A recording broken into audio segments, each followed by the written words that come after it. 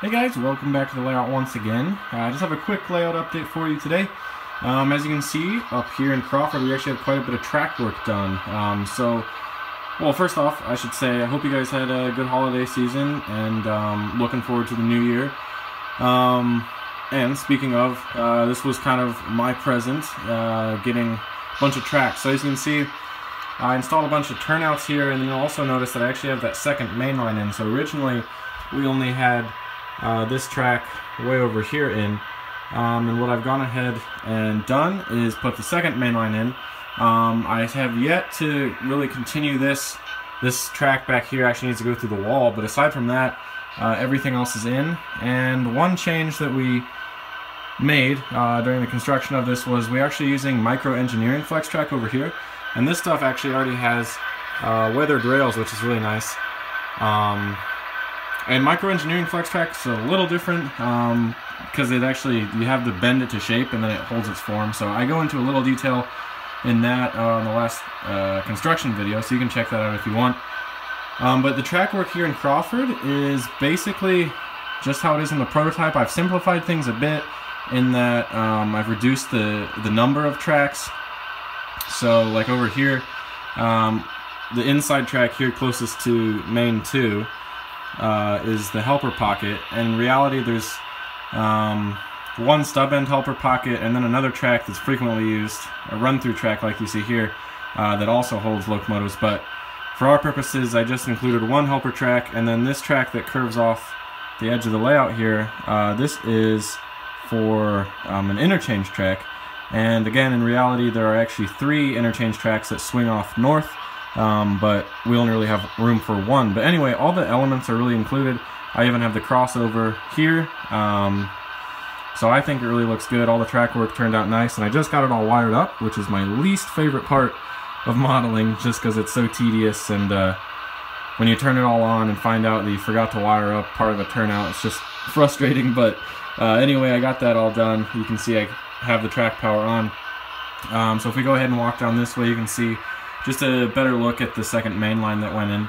And I think it turned out really nice. So this flex track is just, it looks a little different, but by the time we weather it and all, I think it's going to look fine, so there'll be no problem there.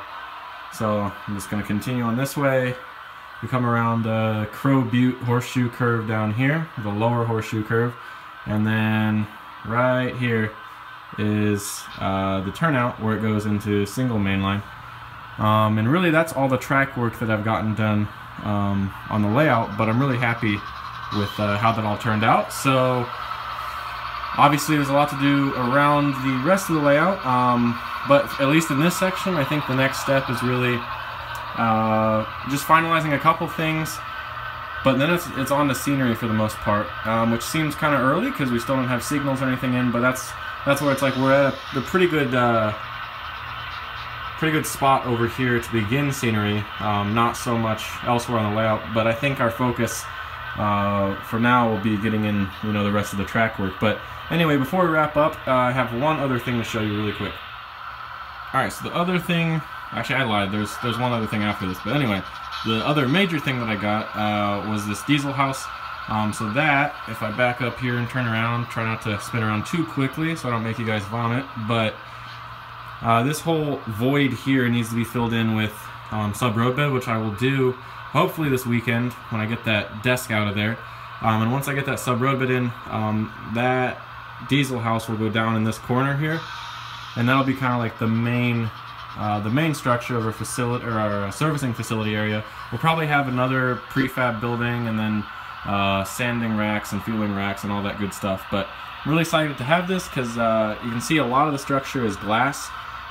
So eventually we'll get lighting inside and all sorts of, maybe like the crane structure, and then inside we'll also have the service pits, which will be pretty cool, and we'll just have to detail it up quite a bit.